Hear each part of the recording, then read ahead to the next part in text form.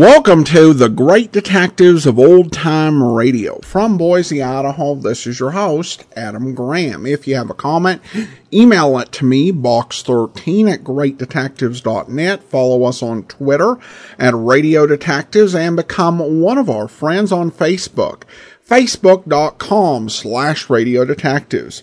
Today's program is brought to you in part by the financial support of our listeners. You can support the show on a one-time basis at support.greatdetectives.net or by using the Zelle app and sending to box13@greatdetectives.net or by mail to Adam Graham, P.O. Box 15913, Boise, Idaho 83715. And you can also become one of our ongoing Patreon supporters for as little as $2 per month. Just go to patreon.greatdetectives.net. And I want to thank Josh for becoming our latest Patreon supporter at the Master Detective level of $15 per month. Thank you so much for your support. It is definitely appreciated. Also, over at GreatDetectives.net this weekend, check out my review of a Season 1 episode of Murder, She Wrote. And you can get all of my reviews automatically delivered to your Kindle. You can try that service out free for 2 weeks. Just search for the Great Detectives of Old Time Radio in the Kindle store. Well, now it's time for today's episode of Dragnet. The original air date, September the 14th, 1954. And this one is The Big Cut.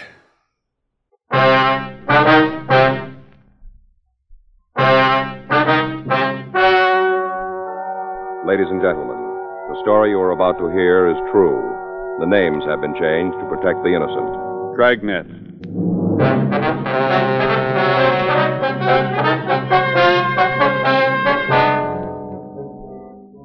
You're a detective sergeant. You're assigned to burglary detail. A jewelry store has been robbed. Merchandise amounting to $5,000 has been stolen. The thief made good his escape. Your job, find him.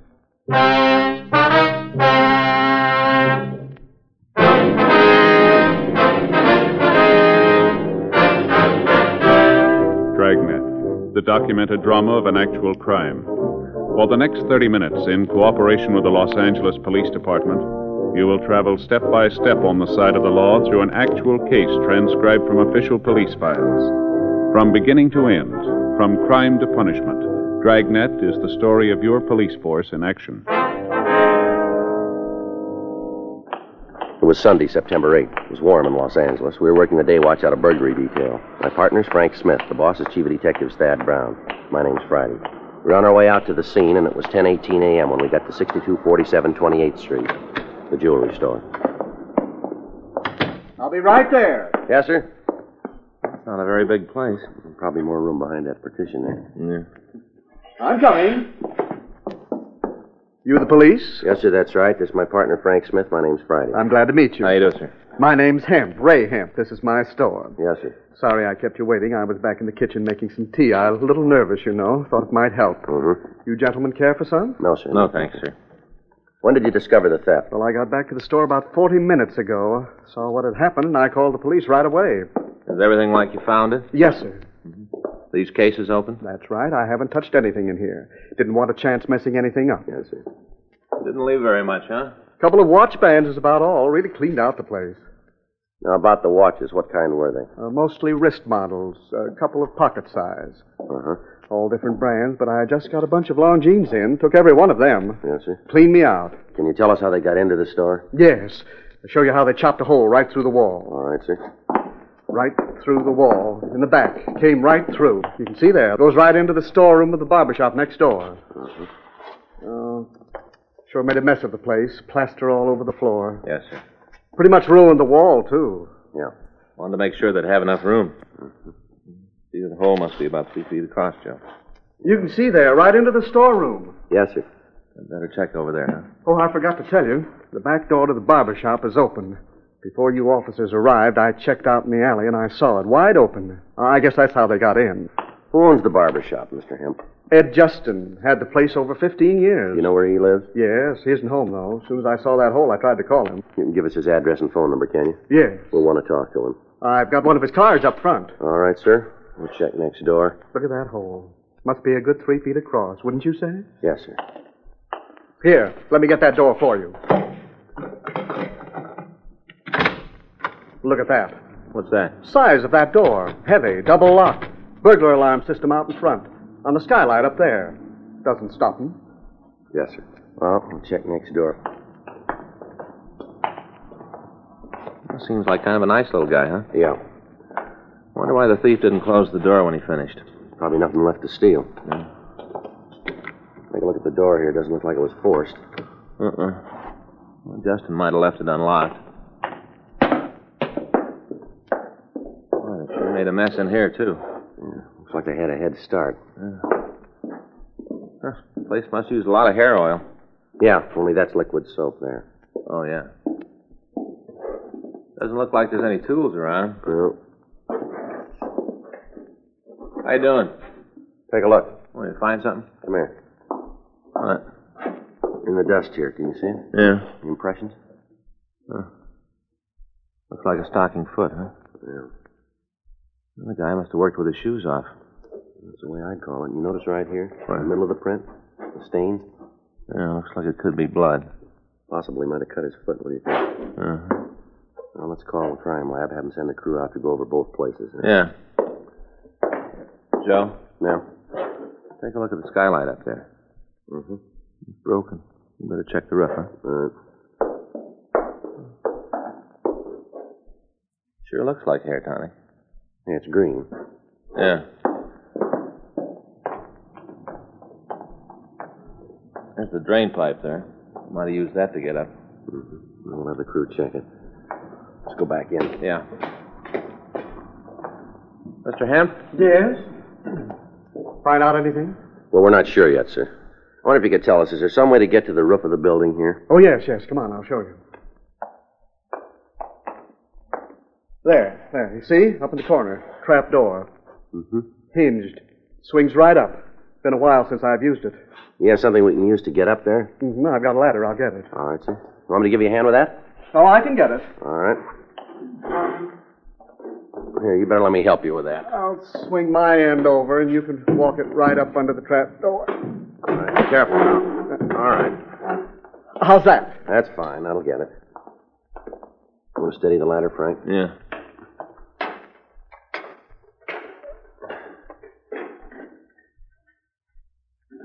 Can you get it? No, this bolt's stuck. Just a minute. It's probably rusty. I told you I didn't use it very often. Yes, sir. Okay, that's got it. Good. Okay, now, hang on, will you, while I boost myself up? I got it. Okay. All right. You want to come up, Frank? Yeah.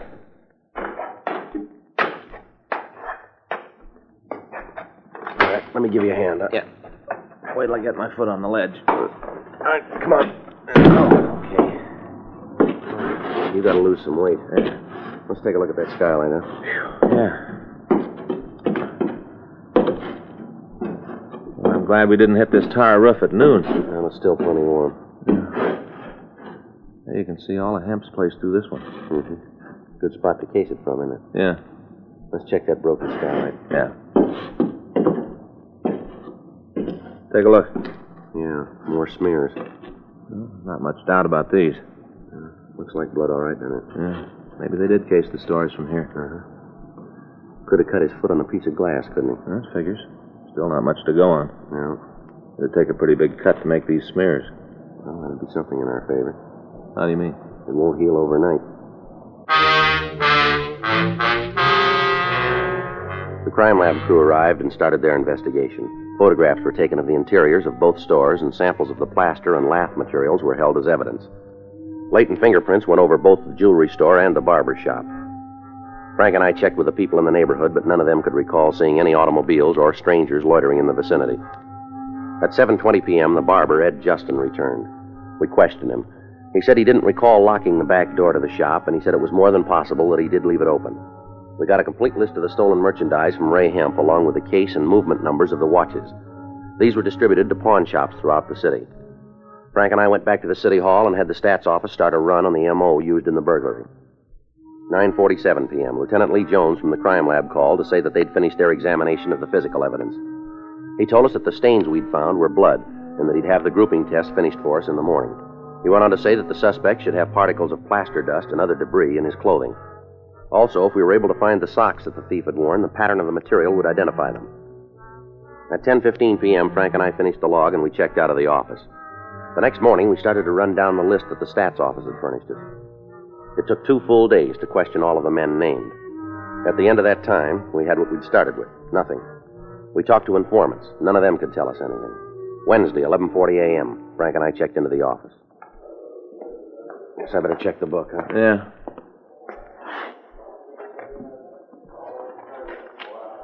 What do you got?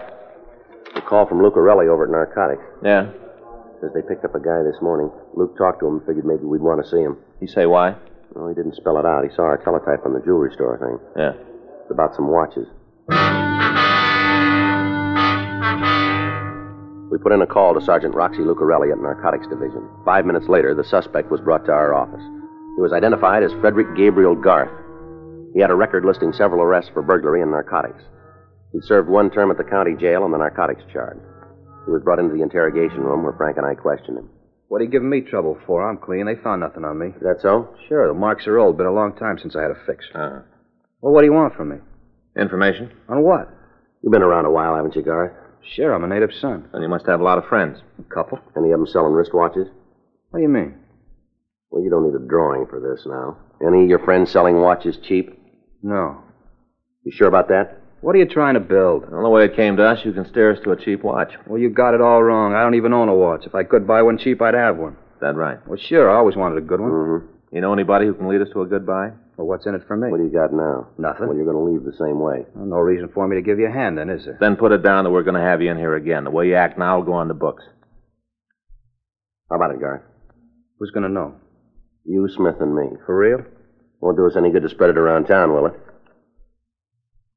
Okay, I met a guy last night. Showed me a watch he bought for $5. What'd it look like? Gold. Pretty good watch. This fella a friend of yours? I know him, that's all. Has he got a name? Yeah, Victor Gordon. Where'd you see him? Hot dog stand. Well, where's that? Out on Western. Western's a long street.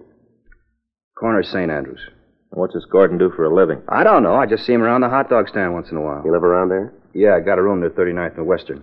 I don't know the number. It's a big green place. Got those kind of plastic shingles on the roof. Red ones. Mm-hmm. You show it to us? Yeah, a friend of mine has a car. We drove him home a couple of times. Did you get a good look at the watch last night? Yeah? What kind was it? Longy. You're pretty sure about that, are you? Sure, I looked at it pretty good. He took it off his wrist, asked me if I thought it was worth $5. Uh-huh. Well, I told him it was. At least I'd pay that for it. It was a real beauty. All right. Can you give us a description of this Gordon fella? Yeah? We want you to show us where he lives. Well, I've ridden this far. No reason to get off now. You got any more on him? You're going to find out anyway. Yeah? This Gordon, Uh-huh. he's an ex-convict. We checked the name and description of Victor Gordon through R&I. We found that he'd served 1 term for armed robbery in an eastern penitentiary and was not on parole at the time. A check of the ex-convict registration gave us his present address. We also found that he was employed at the Belden Aircraft Corporation in San Fernando. We took Fred Garth out to the address on Western Avenue to verify it for us. We pointed out the house and asked that we drop him off near a streetcar line. After that, Frank and I returned to the rooming house, and we went up to the 3rd floor. We knocked on the door to Gordon's room, and he asked us in. I know what you're climbing on me for. Why all the questions? You ask him to get answers, don't you? We'd like a few. Look, you tell me what all this is about, and maybe it'll shake up my memory. All right, the way we heard it, you were wearing a new watch last night. Well, you got it wrong. Is that so? Yeah, I haven't got a watch. We got it different. Look here. You see one? If I had a watch, I'd be wearing it, wouldn't I? You had one last night, mister. Well, you're crazy. I haven't got a watch. We heard different. Somebody lied to you. I showed you I'm not wearing one. You don't mind if we look around the place? Go ahead. You won't find anything. All right. I'll check the closet, Joe. Okay. When you're wasting your time, you're not going to find anything. Well, then you haven't got anything to worry about, have you? Go ahead and mess up my room. Tear it apart. You're not going to find anything. Why don't you just simmer down there? I just don't want to have to put all that stuff back. Joe, Yeah. What do you got? take a look. Found one of the shoes there. 38 Colt. Yeah. How about it? You satisfied now? This gun yours, Gordon? Never saw it before. Found it in your closet. It isn't mine. Won't hold. You want to tell us about it? All right, so you found a gun. Is something wrong? You've got a short memory, haven't you? Maybe I got it wrong. I thought you guys were looking for a watch. There's a law that says an ex-con can't have a gun. You ought to know that. How about it, Gordon? All right, get your coat. Want to take me downtown? You called it. What charge? We'll let you know when we write it up. It's a bad beef. Oh, yeah, sure. Well, it is. I don't know what you're after, but I had no piece of it. You want to get the watch? It's in the medicine cabinet in the bathroom. All right, you sit still. I'll get it. I bought it. I paid $5. We'll get to that. How about it, Joe? Yeah. You got a pen there? Yeah, give it here all over. All right. You want to give me the number? I'll check it against the list. Yeah. Wait a minute.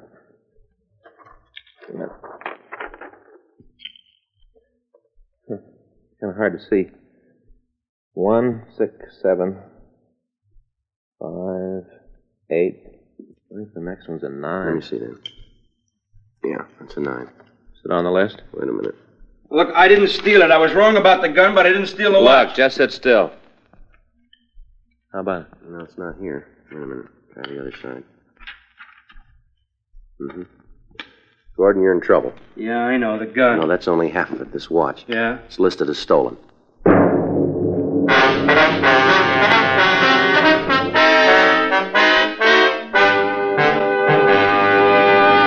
You are listening to Dragnet, the authentic story of your police force in action.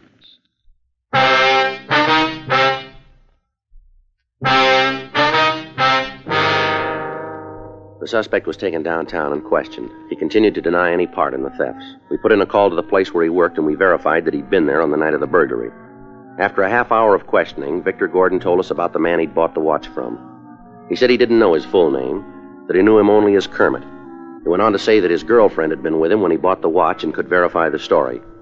We contacted the girl, Celia Kirk, and we talked to her. She told us the same story we'd gotten from Gordon. She volunteered the information that Kermit lived in the 3800 block on Gramercy Place. She also told us that his girlfriend lived in the 2900 block on 9th Avenue. We got a complete description of the man, and we checked it through R&I. We came up with a package for a Kermit J. Wayne. When the mugshot was shown to Gordon and Celia Kirk, we got a positive identification. Wayne's arrest record went back to the time he was 15. He was listed as an expert safe burglar and had used a tunneling M.O. on several occasions. Gordon was booked in at the main jail on a charge of violation of the Dangerous Weapons Control Law of 1923, Section 2. 5:40 p.m., Frank and I left the office and drove out to the address on Gramercy Place. Wayne lived on the second floor rear. He wasn't there. In the company of the landlord, we went through his room. Pretty dirty. You want to check the dresser? I'll get the trunk. Yeah. Hey, Joe, look. I guess everybody's got this calendar, huh? Yeah, it's real popular. Good. Hey, look at this. Did you turn something? Yeah? Drawer full of dirty T-shirts. You gotta put them someplace. Well, I have gloves for this job. How you doing with the trunk? There's nothing much in it. More of those calendars. Wayne must be a fine arts patron. Dirty shirts in this one. I don't know, maybe the guy hasn't heard of laundries. What do you think? Well, the trunk checks out. Well, I ain't like that. I should have known. Hmm? Dirty socks, whole drawer full of them. Well, he's neat anyhow. Huh? I'll check the closet.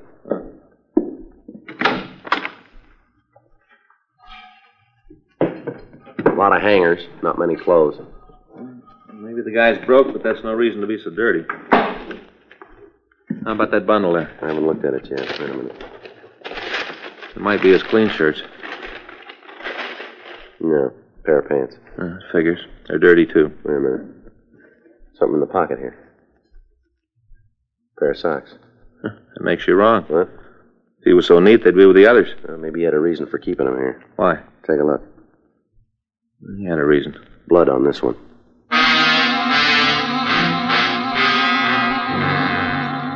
We checked out the rest of Wayne's room, but we turned up nothing to further tie him in with a burglary. We got a description of his car from the landlord, and before we left, we made arrangements for a stakeout to be set up on his room. We took the pair of pants and the blood-stained socks down to the crime lab for examination. 8:20 p.m. Frank and I drove over to 9th Street to try to find Kermit Wayne's girlfriend. We checked the 2900 block, and we found a car that matched the description of the one owned by the suspect. We checked the white slip and found the car was registered to Wayne. Frank pulled 2 of the leads to the spark plugs, and we went back to our car to wait for Wayne to show up. The night dragged on. 4:29 a.m. It's been almost 8 hours, huh? Yeah. Wish something had happened, don't you? Put in with you. Joe? Did you ever notice around the city all the clocks that are stopped? No, I can't say that I have. You know, on business places, storefronts, walls, all over. Well, what brought that on? Oh, I was just thinking a little while ago. You know, some smart fella get a lot of work fixing them. All the clocks that don't run. Mm-hmm. They're only right 2 times a day. What? Clocks that are broke. Twice a day they're right. How'd you like to be right only twice a day? Some fellas would be all right. Like who? Guys that bet on the horses. Oh, yeah, probably would. Never thought of that. Wouldn't be so good if you worked in a chicken hatchery, though. Where? Chicken hatchery. What do you mean? Well, those guys up there, they look at baby chicks who are a day or so old, and they tell what they're going to be. You know, men or women. What? Well, they're going to be roosters or hens. Oh, yeah. Pretty good money in it. Well, that's a new one on me. Yeah, but you got to be right. None of this twice-a-day stuff. You know, say a guy bought 100 little baby chicks expecting to get, 98 hens and 2 roosters. Uh-huh. And he finds out he got just the opposite, 98 roosters and 2 hens. How do you think he'd feel? Disappointed? You bet he would. That guy'd be looking for a new job, too. Yeah, well, maybe he could fix those clocks, huh? Well, sure be a lot of money in it for Hold somebody, huh? Across the street? Yeah, that's him. Talking to somebody inside there. I can't see him too good. It's about the right height, though. Yeah, it's coming this way now. Notice the walk? Checks out all the way. Yeah. It's him. All right, wait till he gets in the car. Here, let's go. Right. Hey, fella. You Kermit Wayne? Hey, what is this? Police officers. Are you Kermit Wayne? Yeah, why? Get out of the car. Come on. Keep those hands where we can see them.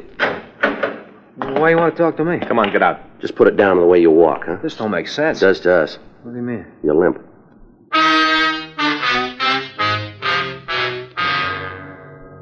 The suspect was taken down to Georgia Street Receiving Hospital. An examination showed that he had a bad cut on his right foot.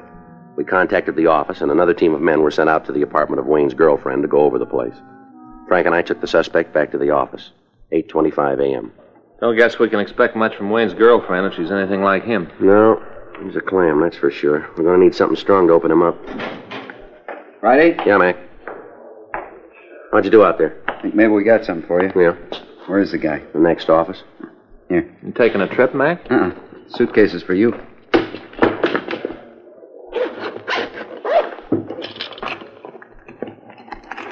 Watches, rings. Wayne's girlfriend didn't know it, but she was in the jewelry business. Look at this. All Longines. How about the serial numbers? Haven't checked them yet. As soon as we found this, we came right over. All right. We'll run them. Do you have any trouble? No, really. She was pretty cooperative. Didn't see what was going on. Mm-hmm. We told her Wayne was in custody, gave her a big story. Tells easier than it was. How'd you locate the stuff? When we told her about Wayne, she remembered the suitcase he wanted her to keep for him. Mm-hmm. He told her it was some war souvenirs. Didn't like to leave them in his room. Mm-hmm. Real surprised when she saw the contents. Then she got mad. Said he'd always promised to buy her a good watch. Never had. You can start looking for a new Santa Claus, huh? Yeah. Wayne won't be shopping for some time.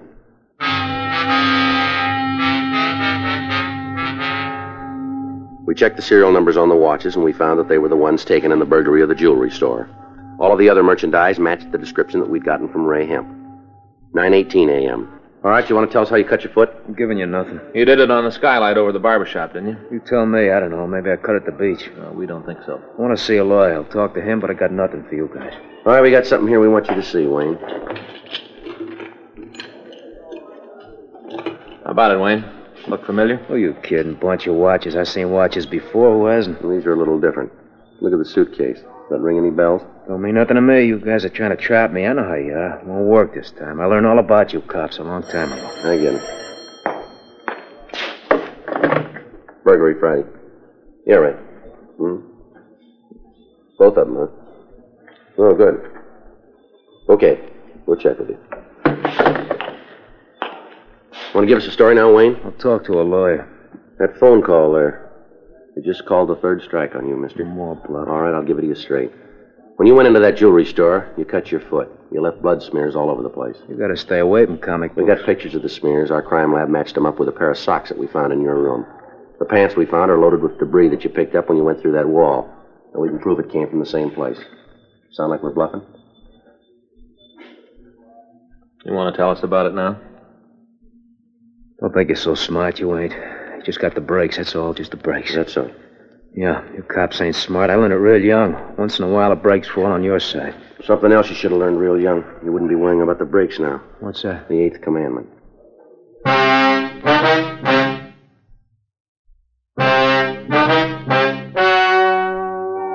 The story you've just heard is true. The names were changed to protect the innocent. On January 16th, trial was held in Department 98, Superior Court of the State of California, in and for the County of Los Angeles. In a moment, the results of that trial.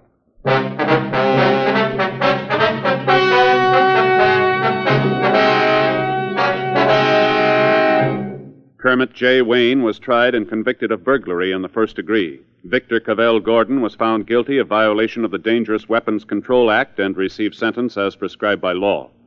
Burglary in the first degree is punishable by imprisonment in the state penitentiary for a period of not less than 5 years. Violation of the Dangerous Weapons Control Act is punishable by imprisonment in the county jail for a period of not more than 1 year, or a fine of $500, or both such fine and imprisonment. Ladies and gentlemen, the Dragnet feature motion picture will soon be showing at your local theater. It's in color and widescreen. We hope you'll go see it. We hope you'll like it.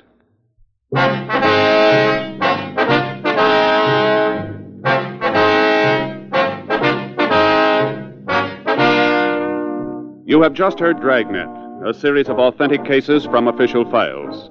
Technical advice comes from the Office of Chief of Police W.H. Parker, Los Angeles Police Department. Technical advisors Captain Jack Donahoe, Sergeant Marty Wynn, Sergeant Vance Brasher.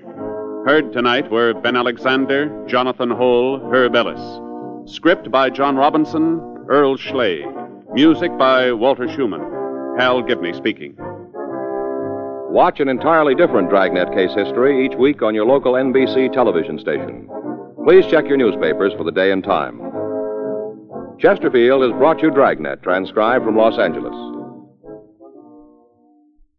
Be sure to listen to Dragnet at the same new time next week.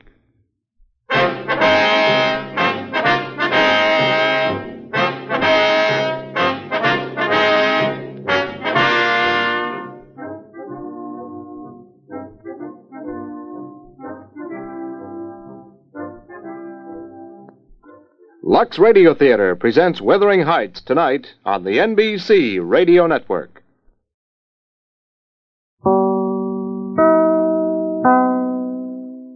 Welcome back. I love the conversation between Friday and Smith because it's just one of those conversations you're having and you just realize, why are we talking about this? But you're bored and you just try to fill the silence a little bit.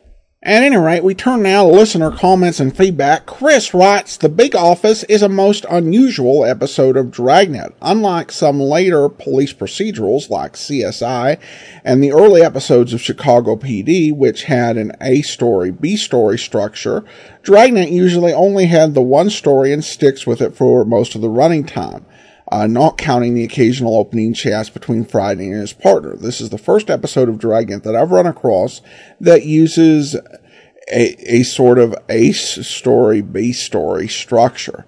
I'm wondering if there were others. In answer to the question, I don't think on the radio series, in terms of the A-B, you did have another anthology episode. That's one's called The Big Trio.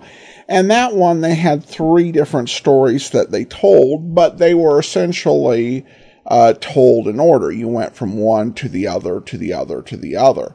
And I think that most of the anthology shows on television for like the 1960s Dragnet tended to be that way, that there would be, these different issues that would be happening concurrently. The one, I think the closest you get to that is probably in some of the season 3, season 4 episodes where they're working out of like Juvenile Division or the business office in that particular episode where you see that sort of structure again. And that would be pursued a little bit in Adam 12, though what I think was more common with Adam 12 is you would have one plot that kind of kept recurring through the episodes as they went through like 2 or 3 other different things that were their own self-contained block. So you see that a little bit more with Adam 12. Then I've got a note from Sheila. She writes, I was listening to half a conversation between my son and brother-in-law regarding podcast of old-time radio shows. My brother-in-law shared one with our son, and I didn't catch what it was, so I decided to search and found your podcast. I've listened to several of your podcasts, and I'm enjoying them. I've decided to go to the beginning of what is available to me anyway, and I truly enjoy what I'm listening to. Did you ever play Philo Vance or Nick Carter Master Detective? I've looked through the playlist and didn't see them at a glance, so I thought I would check with you. Thank you for providing this podcast. I work in this office, and this is a wonderful alternative to music as I like to sing. Not good in an office setting. Lol. Well, Sheila, I guess to that last point, you're probably right about singing in the office. The exception, I think, is if you happen to be in a musical, and then it's kind of expected. In terms of Nick Carter, we have played that. Philo Vance, we have not played. It's currently on our list of series where we're not going to play like every version of it. But we will be updating that, and so stay tuned for that. When we come to our listener support campaign, we'll have some big announcements that week, so you'll want to be sure and listen for that. But thank you so much for the email, Sheila. And that will actually do it for today. I want to go ahead and thank our Patreon support of the day. And I want to thank Joshua. Joshua has been one of our Patreon supporters since February 2016. He's currently supporting us at the Shamus level of $4 or more per month. Thank you so much for your support, Joshua. And that will actually do it for today. Join us back here tomorrow, and I hope to bring you an episode of Public Domain Video Theater. And then we'll be back on Monday. Listener's Choice Countdown continues with number 10 on our standard division list. And then we'll be back next Saturday, another episode of Dragnet. In the meantime, send your comments to box13 at greatdetectives.net. Follow us on Twitter at Radio Detectives. And become one of our friends on Facebook, facebook.com/Radio Detectives. From Boise, Idaho, this is your host, Adam Graham, signing off.